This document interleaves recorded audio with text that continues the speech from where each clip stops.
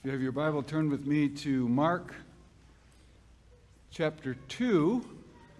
And this will be our last visit in Mark for a little while, because next Sunday we will take up our summer series in 2 Peter chapter 1, which has at the center of it the longest single sort of meditation on how assurance of salvation works anywhere in the New Testament. None of them are all that long, but for about 5-6 verses in a row, Peter talks about what it looks like to make your calling and election sure, certain.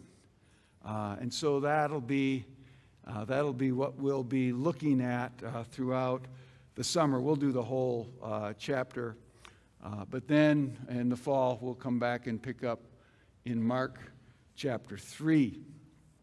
As Don mentioned, you come back tonight, Exodus 16, probably the most famous quotation of Jesus in his temptations in Matthew 4 is, "Man shall not live by bread alone." That's the pithiest of the responses. Man shall not live by bread alone. Well, that's from Deuteronomy 8:3. But Deuteronomy 8:3 is commenting on the events of Exodus 16. So that's one thing. Then my brother's going to be here tonight, and his wife Sherry. They've been in, now it's called Whitsett, British Columbia, for 42 years. I've been here for 33 years, which tells you if we come someplace, we're hard to get rid of. Could be a long time, a long stay. But they'll be sharing tonight about their work there. So that's the second thing. And then after that, there's cookies. Now, come on. So you can come back tonight. That's a trifecta. Exodus, missions report, and cookies. That'll start tonight at 6 o'clock. Let's stand together. Mark chapter 2, verses 23 and following. One Sabbath he was going through the grain fields, and as they made their way, his disciples began to pluck heads of grain. And the Pharisees were saying to him, "Look, why are they doing what is not lawful on the Sabbath?" And he said to them, "Have you never read what David did when he was in need and was hungry, he and those who were with him? How he entered the house of God in the time of Abiathar, the high priest, and ate the bread of the presence, which is not lawful for any but the priest to eat, and also gave to those who were with him. And he said to him, 'The Sabbath was made for man, not man for the Sabbath. So the Son of Man is Lord even of the Sabbath.'" Let's look to the Lord in prayer. Father in heaven, it is you who have founded for us an eternal home. The psalmist says it's you who founded Jerusalem on your holy hill. But we know through Christ that the ultimate fulfillment of Jerusalem on that holy hill is New Jerusalem and a new heaven and a new earth, where glorious things will be spoken forever and ever of you in your city, the city of our God. And Lord, in fulfillment of the great promise that you gave to Abraham, that through him all the nations of the earth will be blessed, there will be representatives from those nations all around the world, from the remotest parts of the world. As we noted a couple of weeks ago, herders in Mongolia. So here tonight, native people in British Columbia, Europeans from a vast array of countries across that continent, Africans from the vast array of countries in that continent, and on we could go. And as the psalmist says, in the end, it will be as if they were all born in Jerusalem. It will be as if they were all the seed of Abraham, for spiritually and eternally they are in Christ. So, Father, we thank you for your church around the world in this day, where in all of these cultures, with these countless backgrounds, you have counted up your people and written them in the account. And it's just as if they were Jacob. It's just as if they were Judah. For they are in the ultimate fulfillment of Jacob and Judah. They are in Christ. Lord, may we sing your praises as those who fall in their number, those who have fallen heir to the everlasting promises, to the everlasting hopes of everlasting life that have come to us in Jesus Christ. Make those promises our hope and our stay. Make them our strength in the midst of trial, and we have many who are in various aspects of trial, some quite severe, some in long, drawn-out bouts of trouble. Whatever the trouble, whatever the trial, may the thought of the everlasting springs of hope in the new heaven and the new earth that have become ours through Jesus Christ, through knowing him, be our comfort this day, we pray in Jesus' name. Amen. Be seated.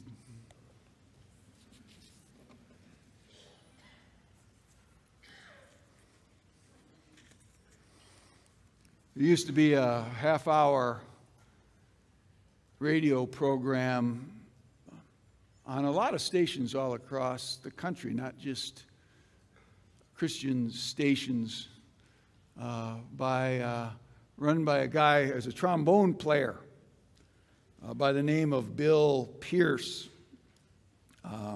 Bill Pierce died 2010 at the age of 83. He was on the air with that program, however, for about 50 years.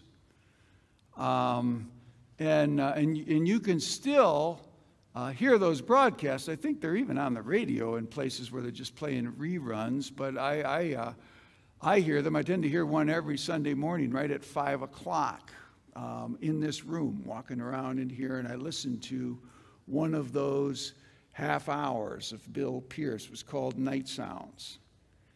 He's got a real measured, sort of melodious voice that tends to be calming and encouraging. And he plays, he would say, quite a wide variety of music, but most of us would think that he's fairly traditional. Well, not that long ago, he gives a little title to each one of his broadcasts. And not so long ago, his little title was Hymn Stories, and he told the story of one of our more famous, actually three of our more famous hymns, but the first one's the one that I'm interested in. He mentioned the fact that Charles Wesley wrote 6,500 song lyrics.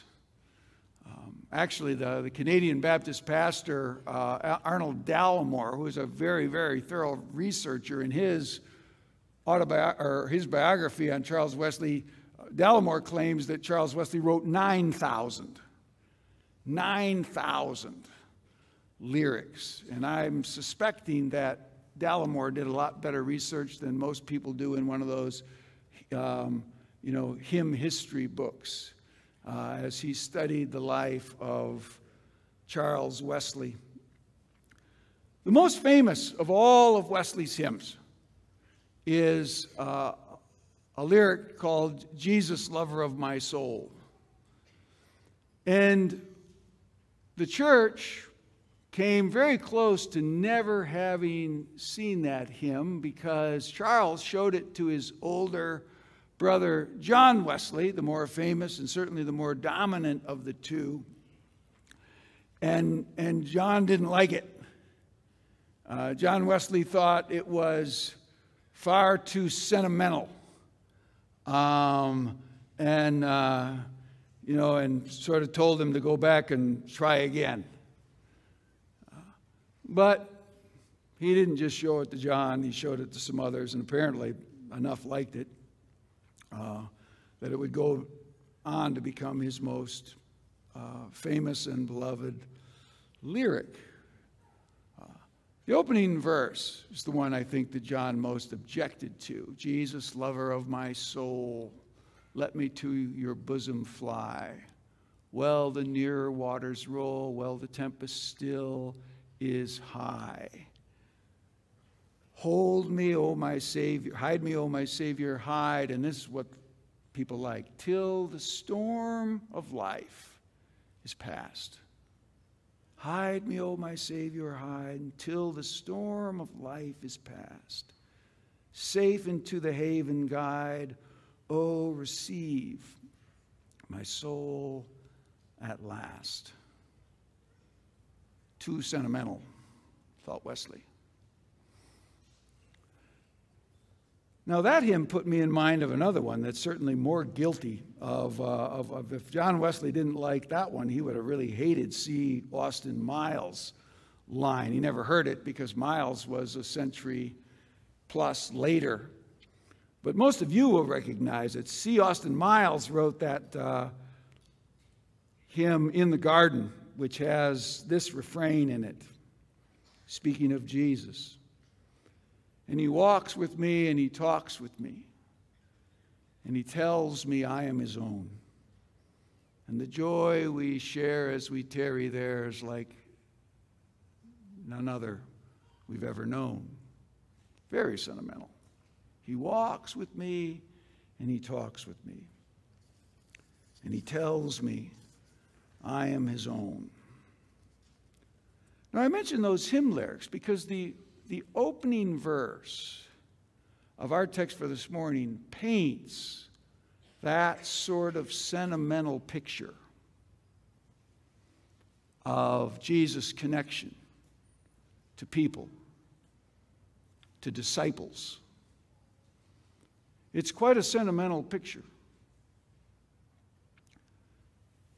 Now, I'm not making a comparison between John Wesley and the Pharisees, but the Pharisees do not like this picture as they see it in real time. They don't like it at all. And they object to it, which creates our story, our text for this morning. Let me reread it to you. So here's the sentimental picture. One Sabbath, he was going through the grain fields, and as they made their way, his disciples began to pluck heads of grain. There's the picture. Jesus walking with his disciples on the Sabbath along the edge of a grain field.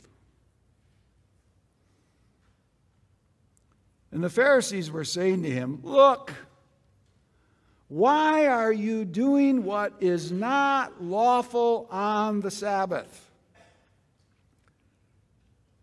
And he said to them, "Have you never read what David did when he was in need and was hungry, and those who were with him?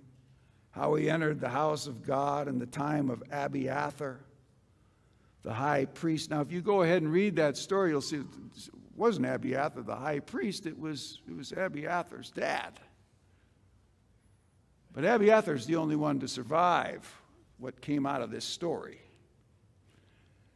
And so Jesus mentions Abiathar, maybe to let them know, I know this is a problematic story I'm referring to. Abiathar being the only one who survived this visit that David made.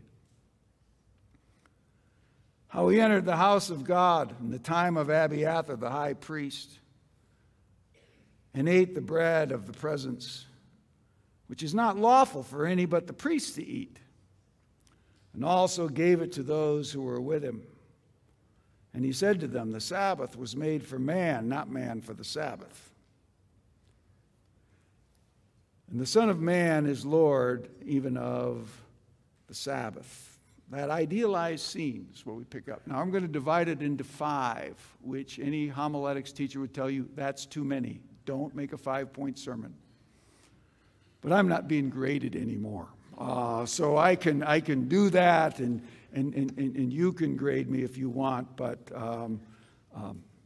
like I say, I've been here for 33 years. I don't get offended easily. But 5 points. And so they're each going to be fairly quick. State our thesis this way. It is crucial for disciples to grasp hold of the lordship of Jesus, which is where this paragraph ends, and which is what most of our songs were about that we sang together this morning. The lordship of Jesus, the importance of Jesus, the majesty of Jesus. That's where the story ends. But here's where it begins. Number 1, 5 considerations. Consider the picture of discipleship found here. On the Sabbath, one Sabbath, he was going through the grain fields. And as they made their way, his disciples began to pluck the heads of grain. Now, this is probably the 4th or 5th time already, and we haven't been in Mark very long. I'll just remind you again of Rodney Decker's little summary of what you're supposed to look at when you're reading through the Gospel of Mark. It's a really helpful summary. Mark's purpose is related to discipleship. He works it out paragraph by paragraph. So here we are, new paragraph related to discipleship, by challenging his readers to answer 2 interrelated questions. Who is Jesus? That's what we'll end it with. And what does he expect from those who follow him? That's where we begin. What does he expect from those who follow him? What does he hope from those who follow him? That they might walk with him. And here they are in this opening picture. The disciples walking with Jesus. Jesus, who is a really big deal. As Decker says, paragraph by paragraph. Last week we looked at the fact that Jesus is such of a big deal. He's like new wine. You can't just sew him onto any old life. A new patch, you can't sew onto any old life. New wine, you can't pour into any old wine skins. It's got to be appropriate. They've got to match. Jesus must cause transformation. He must cause transformation.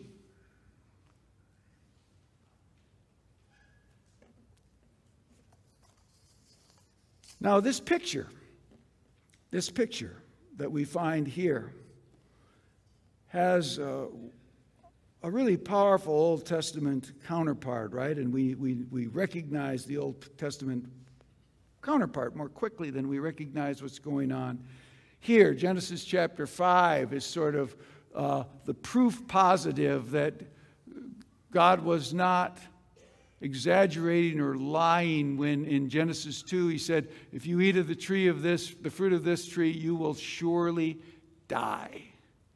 You will surely die. And you get to Genesis 5, And sure enough, after one generation after the next, they're all dying. Little pattern. He lived and died. He lived and died. Lived and died. Lived and died. But then you get 3/4 of the way through, and you read this remarkable break in the action of death.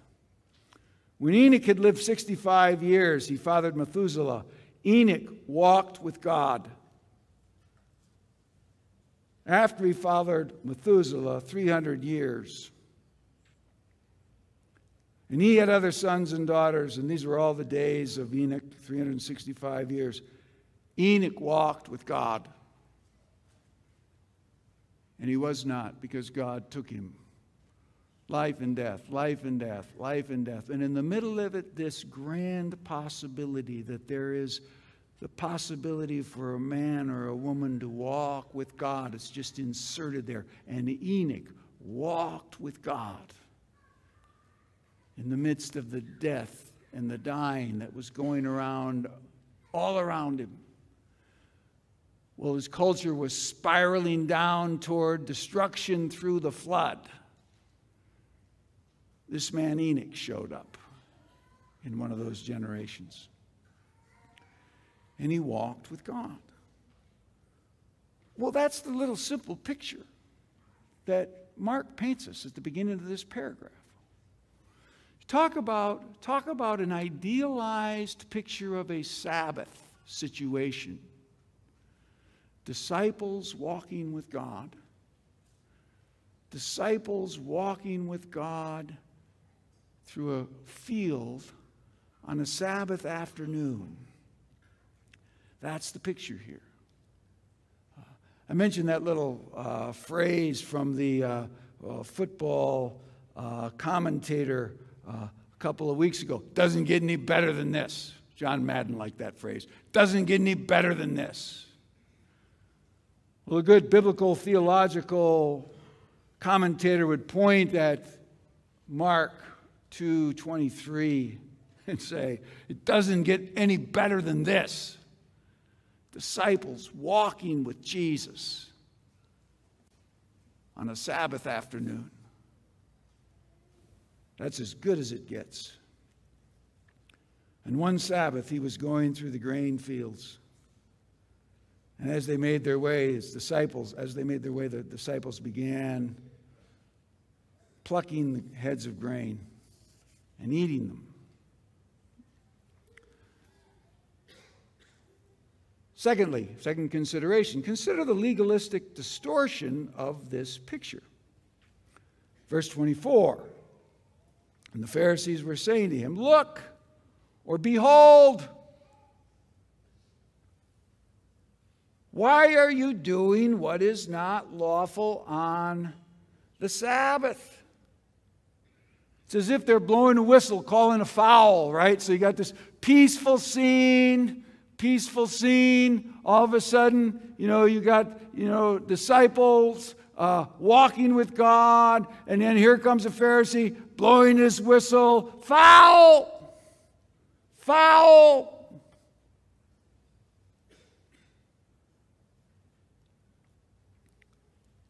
That's the picture. He was going through the grain fields, and as they made their way, his disciples began to pluck heads of grain, and they call a foul on it. Now, what they have in the back of their mind almost certainly is Exodus 34:21. 6 days you shall work, but on the seventh day you shall rest. This is both in plowing time and in harvest. See, so what's the foul? Harvesting. These guys are harvesting. So, wake up, Jesus. It's the Sabbath. These guys walk with their harvesting. They're doing exactly what Moses told them not to do. Man, Jesus, you're clueless. Wake up. Smell the coffee. The guys are harvesting all around you. Smashing the Mosaic law. It's a disgrace. That's what they're saying. That's what they're saying. Now, this again, see, this is a warning to us. Look out. As we said last week. You don't want to say, well, if God says one thing, if you ramp it up a little bit better, you'll automatically have yet holier situation yet. We use the illustration. So if God says, don't get drunk, then absolutely, be like me, be a total abstainer. And then, whoa, now you're like super far from drunk and super sanctified. In relation to alcohol, there's nothing like the total abstainer. It's like at the top of the line. He says, be careful of that. No. He says, be careful of that. It doesn't work like that. Well, of course, we have some of that here.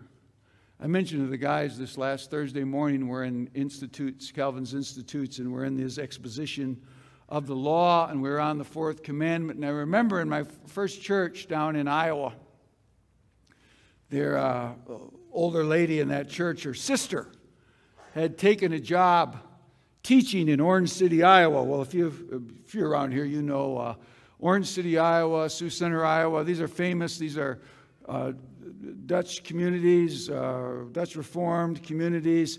That theological tradition takes the Sabbath quite seriously.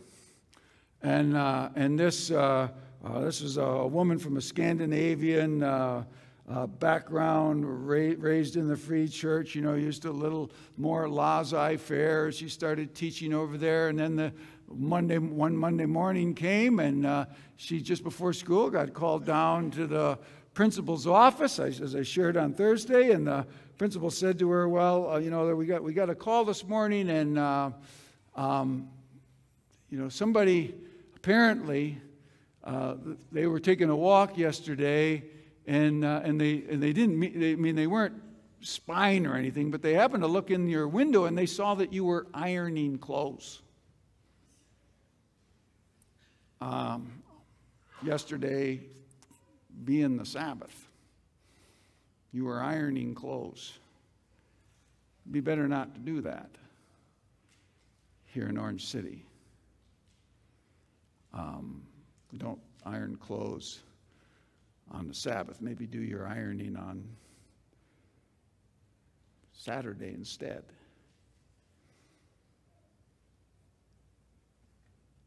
Now, I don't know what the principal was thinking when he said that. I'm pretty sure I know what the person who called was thinking, helping out this teacher. I mean,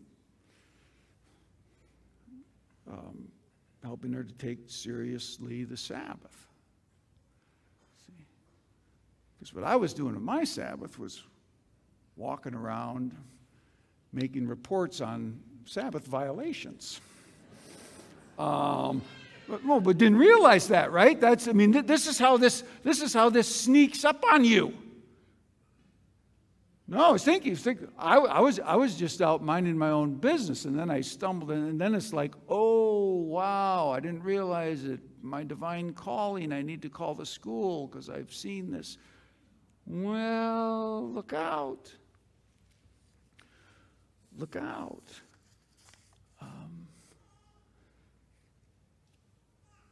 So the question is, what is really going on here with these Pharisees? Critical, maybe a little proud. That's what Jesus thinks he picks up on. And as we move, thirdly, his response to them is kind, sort of, but very blunt. His response tells us what he thinks, how he diagnoses the situation, I think. Thirdly, consider the rebuke of Jesus to this distortion, because they are going to be accused of a distortion here. Here we have the longest little section of our text under a point, 2 verses. He said to them, have you never read what David did when he was in need and was hungry, he and those who were with him? How he entered the house of God in the time of Abiathar the priest and ate the bread of the presence, which is not lawful to do, but for the priests to eat. And also he gave it to those who were with him. See, they say to Jesus, wake up, man. Behold, they're harvesting around you, and you don't even notice it. What's the matter with you? What kind of operation are you running here, Jesus, with harvesting disciples on the Sabbath? And Jesus' response to them is this. Have you guys ever read the Bible? You ever heard of the Bible? You ever heard of the Hebrew Bible? That's an insult. Have you guys ever read, you ever heard of David? These stories about David. You ever heard of that? Well, they're experts on David. When have you ever heard of David? Ever read 1 Samuel 21? We got 1 Samuel 21 memorized. You ever read 1 Samuel 21? Huh. Now, if you go back and study this, this doesn't, you could make a case. This doesn't seem to be like a great decision for Jesus to pick this story. Because this story does not end well. This story does not end well. This story ends with the murder of 85 people in the priestly household. Abiathar being the only survivor, because David is lying in this story. Priest asked him, what are you doing here? Oh, special mission.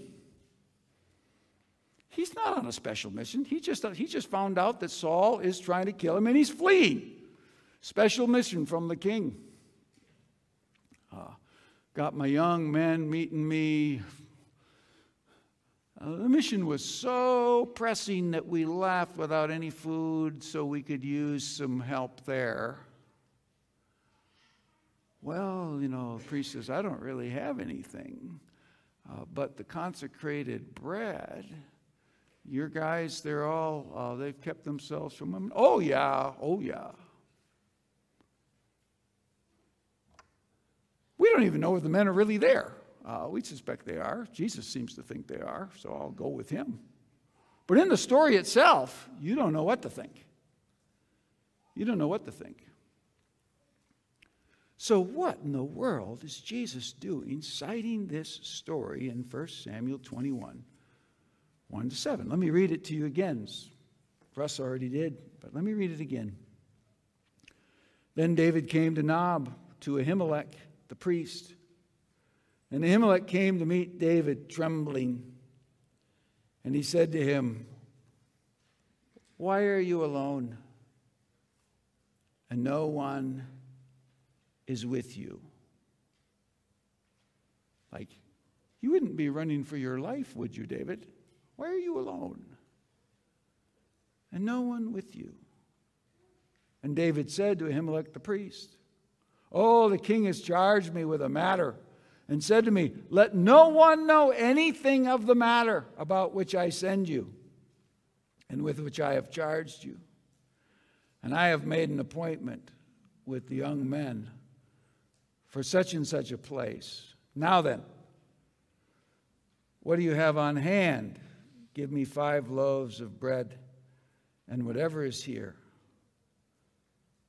And the priest answered David, I have no common bread on hand, but there is the holy bread. That's the piece that he's interested in. Technically speaking, should David and his men be given this bread? No. No. Are they given this bread? Oh, yes. Is there any negative comment by the author of 1 Samuel about them being given the bread? Oh, not at all. In fact, this is a positive story about how David's life is saved from Saul.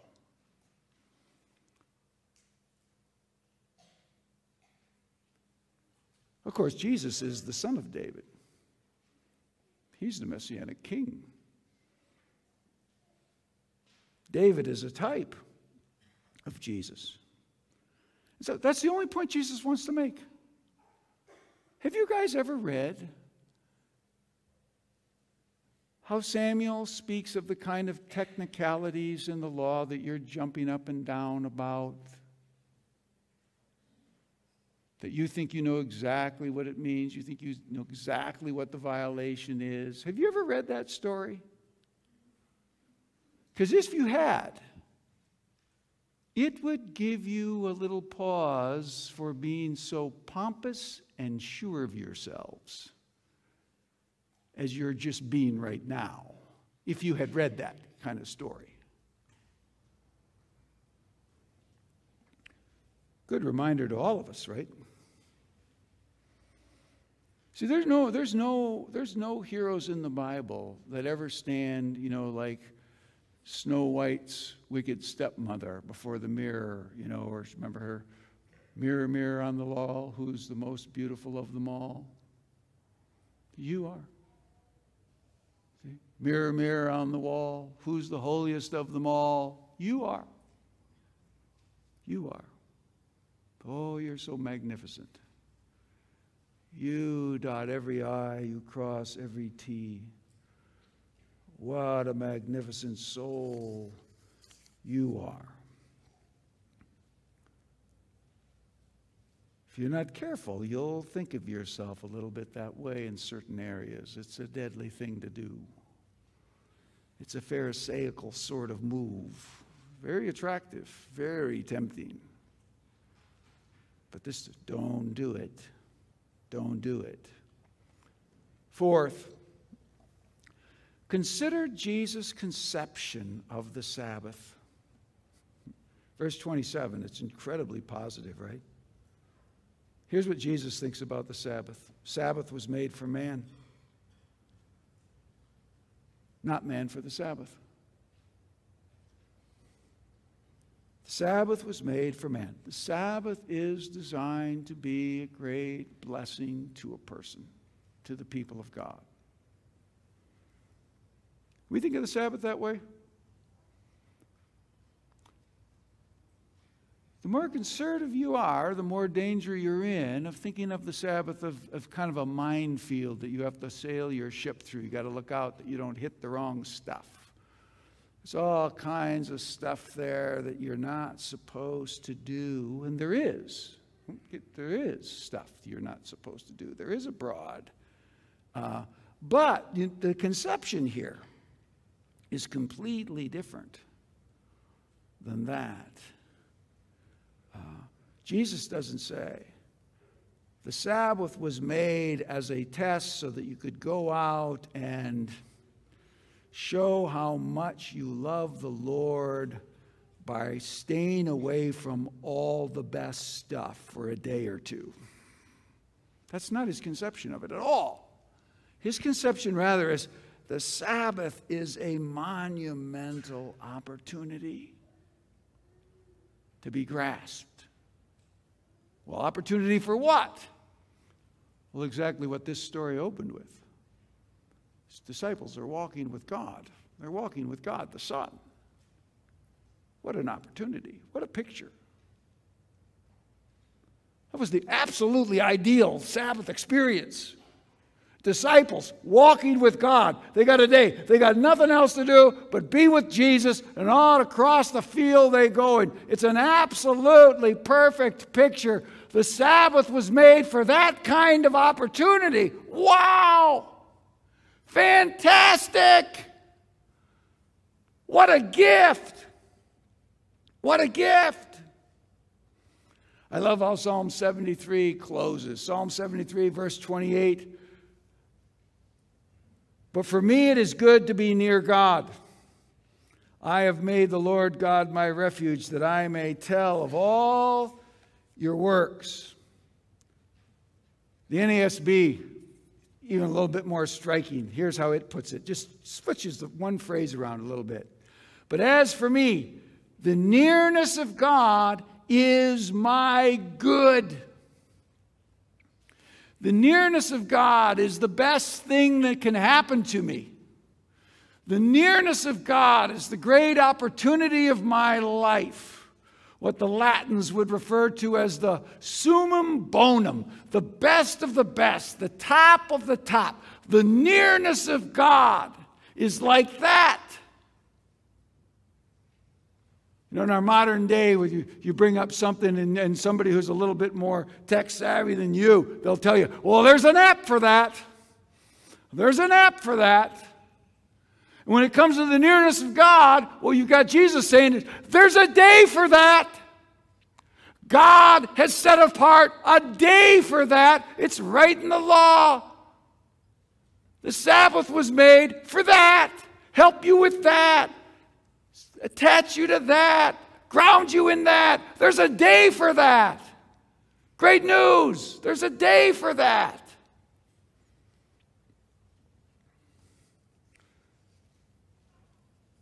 Now, as Americans, we got to look out. You say, well, I like those. Let's go back and beat up on the Pharisees a little bit more. Because then we can take the Sabbath stuff the way Americans take it and want to take it. There's a day for you to do whatever you want.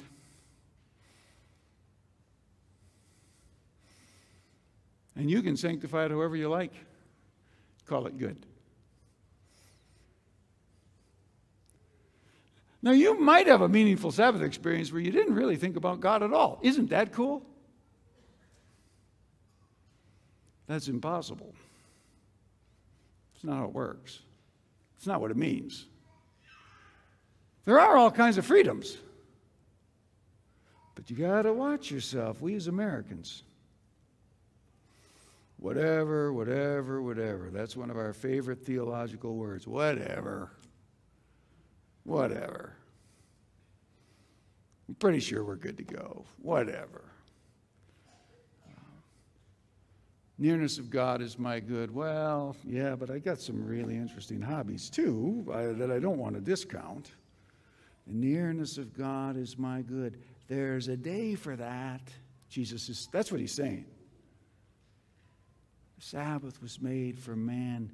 There's a day that gives you an opportunity to take a run at the greatest opportunity in your life. It's not that that's the only day in the week you do it, but there's a day focused on that so that you can walk with God the other days of the week as well, that you'll be more likely to do it. Fifth and finally, consider Jesus' claim of personal identity.